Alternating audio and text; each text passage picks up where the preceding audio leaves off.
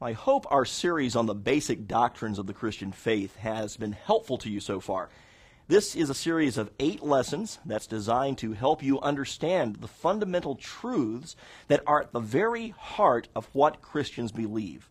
And it's important to get these basic truths down now, so that as we grow in our faith, as you begin to learn more about the faith that you have in Jesus Christ, you can build upon this solid foundation.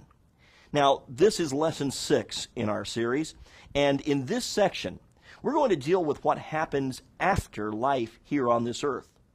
You see, the time we spend here in this world is really only a short part of our existence. We all will spend eternity somewhere, and we would be wise to gain a better understanding of what that existence is going to be like. So let's begin. People have always had a sincere interest in the future. There is a universal and historical belief in life after death. Religious rituals and other evidence from around the world reveal that people do not believe death ends it all. Questions like, where are the dead? Is there a place of paradise? Is there a place of suffering? And what is it like? Are frequently asked. So let's understand, first of all, that man is a tripartite being. Now, that's a big word. It means that he exists in 3 parts. He is composed of body, soul, and spirit. 1 Thessalonians 5:23 teaches us this. The first part is material being. That is the physical body. The other 2 are non-material. With a spirit, man is capable of God consciousness. With a soul, he is capable of self-consciousness. With a body, he is capable of world consciousness. According to Hebrews 4:12, only God's word can divide between the soul and the spirit. Now, at the time of death, the soul and the spirit leave the body, which is put into the grave. Now, in the case of believers, the body is described as sleeping, as is the case with Stephen in Acts chapter 7, verses 59 and 60. When he was stoned, it says that Stephen fell asleep. Chapter 8, verse 2, also in that context. Now, meanwhile, the unsaved person's body is spoken of as being dead. On the other hand, the soul and spirit never sleep.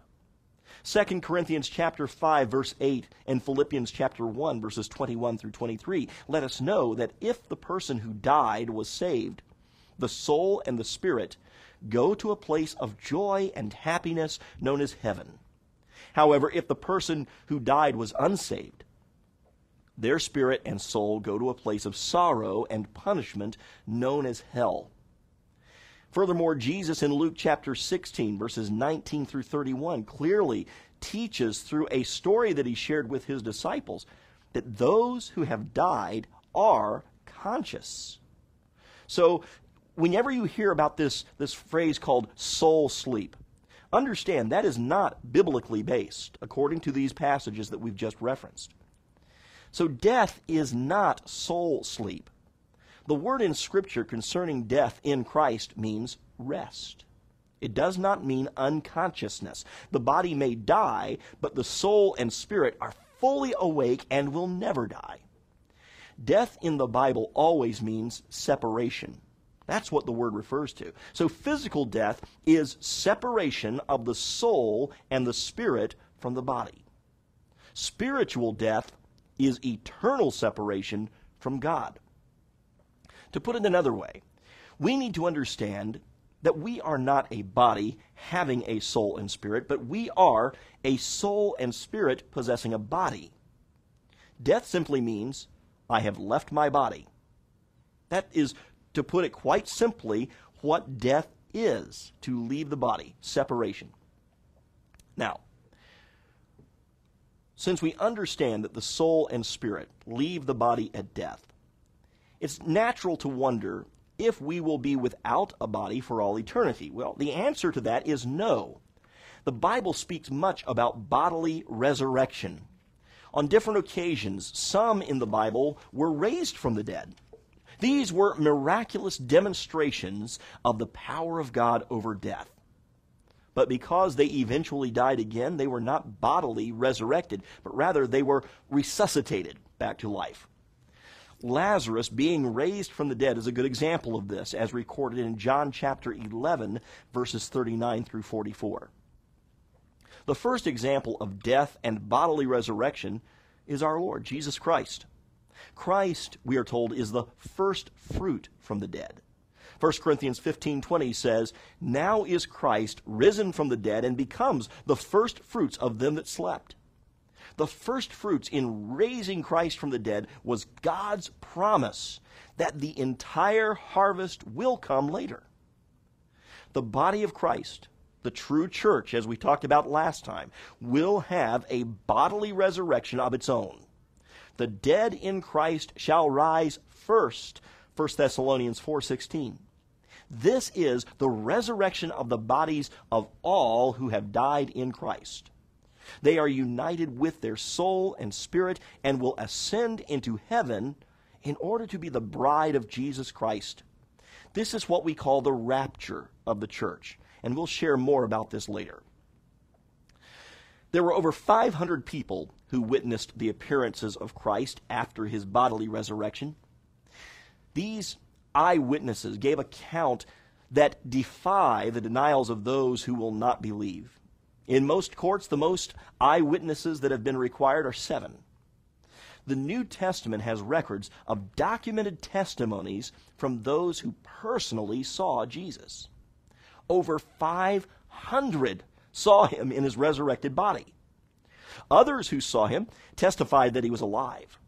They spoke with him. They ate with him, and they had a time of fellowship as he was with them for several times after bodily coming forth from a brutal crucifixion and 3 days in a guarded stone tomb. And besides all this, there is much clear evidence that Jesus Christ did, in fact, rise bodily from the dead. The 27 books of the New Testament and the church are the effects caused by the risen Christ. The church began immediately as the apostles began preaching in Jerusalem, where he had been crucified and buried. 3,000 were saved in only one day when they began preaching on that day of Pentecost. They went everywhere telling that Jesus was alive from the dead. Believe me, if it were not true, those who opposed Jesus would have produced the body, because it would have silenced all the claims of the early church. The fact is that 3 days after his crucifixion, he bodily rose from the grave. He is alive, and because he lives, we as Christians shall live also. Now, before we move on, let's take some time and consider some truths about heaven, the dwelling place of God and his people. The scriptures clearly teach that there is a place called heaven for all who know and love our Lord Jesus Christ. The word heaven is used in the Bible in 3 different ways.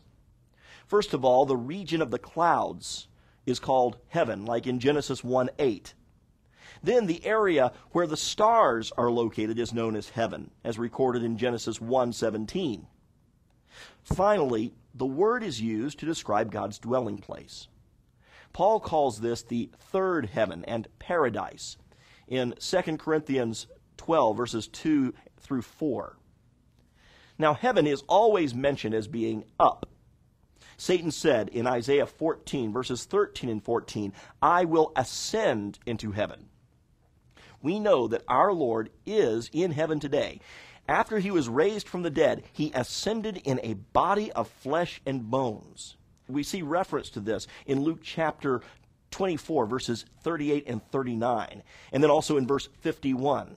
We see this in 1 Peter chapter 3, verse 22, as well as Hebrews chapter 1, verse 3.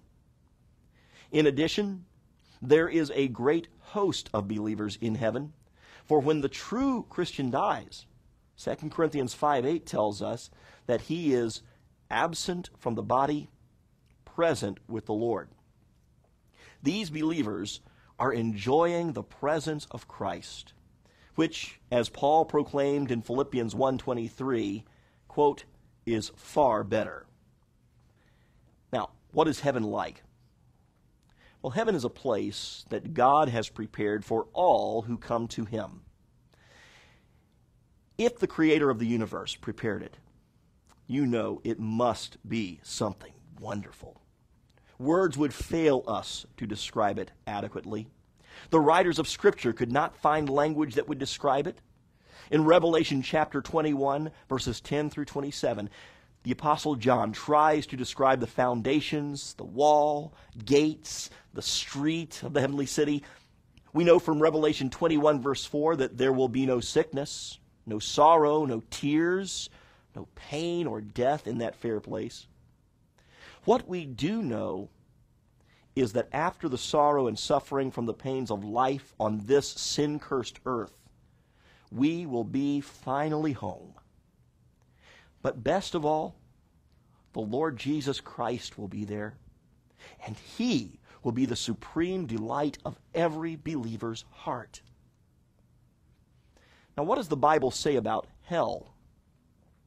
Well, we need to take a moment and consider the eternal state of those who are not believers in Christ, sometimes called the lost. As we've already noted, the spirit and soul of an unbeliever wing their flight to hell at the time of death. Hell is not a popular term today, but it is a Bible term. Hell is a place of conscious punishment.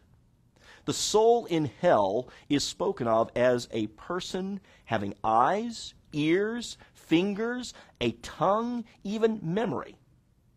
There is full knowledge of the conditions there. Luke chapter 16, verses 23 through 25 describes this for us. Notice that this passage is not recording a parable of Jesus, because parables never include personal names of people. This is an actual event that the Lord Jesus relates to teach an important truth about what happens to the soul who does not receive Christ after death. The Bible speaks about another place of torment at the final judgment of all mankind. It's called the lake of fire. At the judgment of the great white throne, the souls in hell are going to be united with their bodies, which are to be raised from the graves. Christ will then pronounce the final sentence of judgment upon the wicked dead, and they will be cast into the lake of fire, the eternal dwelling place of the lost. Revelation chapter 20, verses 11 through 15, refers to this. Hell may be likened to the local jail where the prisoner temporarily awaits his sentence. They are taken from the jail to appear before the judge for final sentencing. And then Revelation chapter 20, verses 9 through 15 describes the great white throne judgment of Satan and all who have rejected Christ and followed him. And the lake of fire can be likened to prison, to which are committed those under sentence for the duration of their eternal existence. So you have hell, which is a temporary dwelling place, which is followed by the lake of fire, the final dwelling place of all who reject Christ and rebel in their hearts against him. In describing hell in Mark chapter 9, verses 43 through 48, our Lord speaks about the undying worm and the unquenchable fire. It is a place of conscious punishment. It is a place of literal fire. It is a punishment for sin eternally. There have been those who have glibly commented that they look forward to going to hell because that's where all their friends are going to be. And they think it's going to be one big party. Well, guess what? That's not what the Bible describes as hell. It is a place of conscious punishment, pain, and suffering, and the full knowledge of separation from God forever. In the book of Revelation, chapter 14, verse 11, the phrase forever and ever is used to describe the misery of the lost. Perhaps like many others, you're wondering, how can a God of love allow people to go to hell? Well, let me answer the question this way. First, God does not want men to perish. Heaven and hell are both personal choices that each individual makes while here on planet Earth.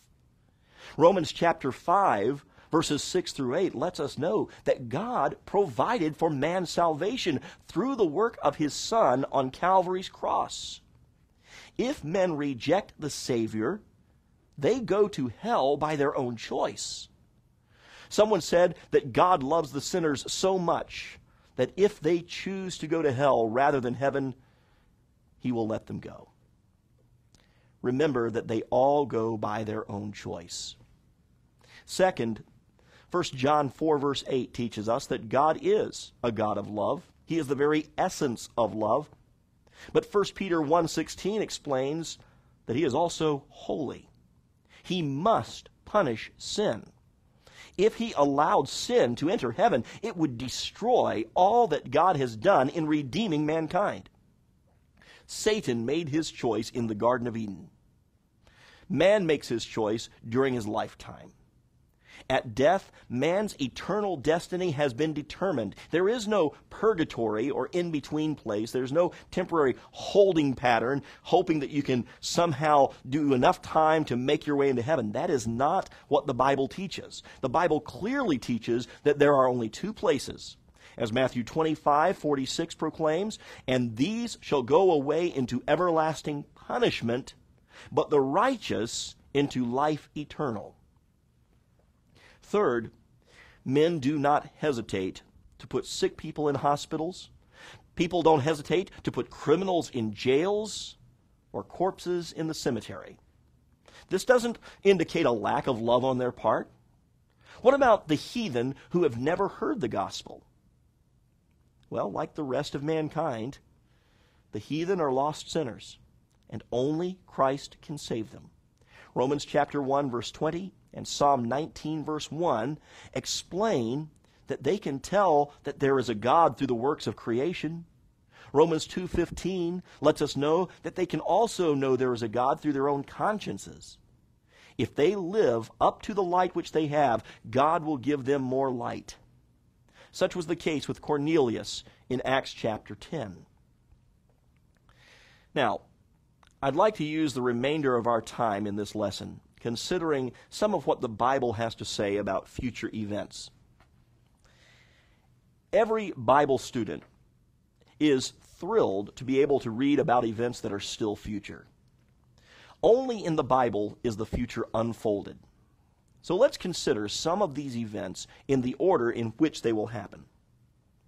The next event to occur on God's calendar is the coming of Christ to take his people home to heaven.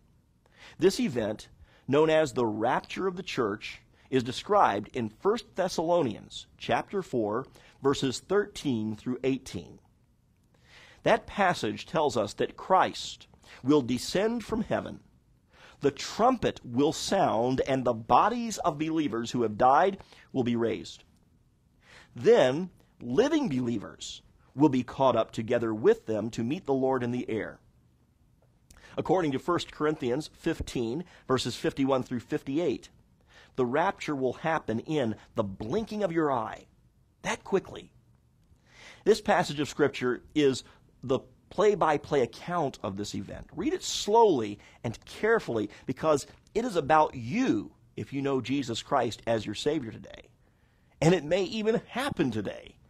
Again, 1 Corinthians 15, verses 51 through 58. Make note of that. Now, let's also consider the following facts about the coming of Christ. First, as Matthew 25:13 teaches us, it may happen at any moment. We call that the imminent return of Christ. It can happen anytime. Second, 1 Corinthians 15, verse 23 lets us know that only those who are truly saved will participate in the rapture. 1 Corinthians 15:51 explains that not all believers will die, but all will be changed. So there will be those alive that are raptured at that coming. And then 1 John 3, verses 2 through 7, and then Romans chapter 8, verses 16 through 25, show us that we shall be like Christ. That is the transformation that will take place.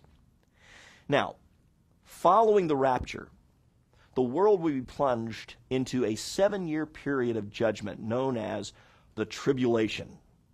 Now, the tribulation, that's a word that means trouble, troubling times. Matthew 24, verses 5 through 31, and much of the book of Revelation covers this period of time on earth. During this time, the earth will experience a period of great suffering and sorrow, and the Jewish people will return to the land of Palestine in unbelief. A great evil ruler will arise, known as Antichrist, which means against Christ or opposed to Christ. Now, in the first 3.5 years of the tribulation period, the Antichrist will convince the Jews that he is their friend and will seemingly work for their protection. Then in the middle of the 7 years, he will turn on the Jews and reveal who he really is. He will demand worship from the people. He will deceive Israel. And then great persecution and battles such as have never been known in the history of the world are going to take place, culminating with that great battle described as the Battle of Armageddon. It will be a time of such great suffering, and unless the days are shortened, no life will survive. However, God will preserve those Jewish people who have been faithful to him. Reference to this can be found in many passages, including Malachi chapter 4, verses 1 through 3. There's also references in the book of Daniel. Now, at the end of the tribulation period, the Lord Jesus Christ, along with those who were raptured, will come back with him to the earth in great power and glory and will reign with him. Christ will destroy his enemies, including Antichrist, and judge those nations which persecuted faithful Jews. In Revelation chapter 20, verses 1 through 3, we read that Satan will be bound in the bottomless pit for 1,000 years. In Isaiah chapter 32, verse 1, also in chapter 35, verses 1 through 7, and chapter 65, verses 17 through 25, the Bible teaches that when his work of judgment has been completed, Christ will set up his kingdom on the earth. Jerusalem will be his capital. He will reign upon the earth for 1,000 years. And this period is known as the millennium. The word millennium literally means a 1,000-year period. It will be an era of peace and happiness. We read that nature will be entirely different at that point. The Bible tells us that the lion will lie down with the lamb. The desert will blossom like the rose. Men will live to very old ages, just like they did in the early days of creation. It will be a time of great prosperity. There will be no wars. Although sin will not be entirely absent, it will be punished immediately whenever it occurs. So we have the next event, the rapture of the church, followed by that 7-year period of tribulation, which will culminate in a great war, the Battle of Armageddon, judgment of the nations, and then the millennial kingdom of Christ will be established on earth. Next, in Revelation chapter 20, verses 11 through 15, we have the record of what is known as the judgment of the great white throne.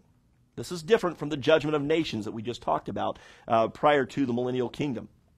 This is the great white throne judgment. At the end of the 1,000-year reign of Jesus Christ, the judgment of the great white throne will take place. This is the judgment of the wicked dead. There will be no saved persons involved in this judgment. Those who know Jesus Christ as their Savior will not face the great white throne judgment. The graves will give up the bodies of unbelievers, and Hades, or hell, will give up their souls. Then they will stand before Christ to be judged. The books will be opened, we are told, and all of their works will be judged. Finally, because their names are not found in the Lamb's book of life, they will be found guilty and sentenced to the lake of fire to suffer conscious and eternal punishment. Now, don't make any mistake about this. The fact that they are judged by their works, the books that are open, they are judged according to their works. Understand this. No works can ever measure up to God's perfect standard of holiness. The only work that measures up to God's standard is the work that Christ did on the cross by taking on our sins, dying sacrificially and substitutionally for us. So anyone depending upon their good works to get into heaven will always fall short. The ultimate judgment will be whether the name is found in the Lamb's Book of Life, those who have trusted Jesus Christ as their Savior. And everyone at the great white throne will be sentenced to the lake of fire. There is no one who is going to make it in by their works. In Revelation chapter 21, verses 1 through 8, we find the final picture of the future, which is what we call the eternal state. The earth as we know it will have been destroyed by fire. Time as we know it will have ceased. All true believers will be enjoying endless happiness in heaven. All who have rejected the Savior will be suffering in the blackness of darkness forever. The ultimate question that faces each one of us and must be answered by each one of us as we come to the end of this lesson is, where will we spend eternity? Will it be in eternity with the redeemed who have placed their faith in Jesus for the forgiveness of their sins? Or will it be in that everlasting place of torment, which will be filled with those who have rejected Jesus? Now, if you're not certain where you will spend eternity, or if you know it will be in hell, and you want to change that, we invite you to visit our BB and Chat ministry. There you can speak with someone about trusting Christ as your Savior. You can speak with them about being forgiven of your sins and securing heaven as your home for all eternity. Visit bbnchat.org, bbnchat.org. Remember, the rapture can come at any moment. Once the church is taken away, then you are subject to the judgment of God. If we can be of help to you, please visit bbnchat.org right now. Well, that concludes our lesson for today on the basic doctrines of the Christian faith. I hope that you now have a better understanding of what the Bible teaches about future end-time events, what the Bible teaches about heaven and hell. Now, obviously, this has been an overview of a very detailed and extensive topic in the Scriptures. So as you have time, I'd invite you to prayerfully read through the Scripture references that we've shared. The study questions that you're about to answer will also help you to solidify these truths in your thinking. Practical Christian living is the next area of study in our series. It will begin when you are ready to go on with Lesson 7. In the meantime, let's pray. Our Father, we thank you that the future is indeed certain. You have already determined beforehand what will happen. And we thank you, Father, that in that certainty you have made provision for us to escape judgment through the death, burial, and resurrection of Jesus Christ. Lord, I pray for those that are listening to this study today who do not know Christ as their Savior, have never placed their faith in Him. I pray today that today would be the day of their salvation. Lord, may your Spirit move upon their hearts and draw them to yourself. For those of us who are believers in Christ, who have received the free gift of eternal life, Lord, may we rejoice in that gift today, and may we be emboldened to share the good news of Christ with others. And so, Father, we ask that you will lend your blessing to this lesson and be honored in Jesus' name. Amen.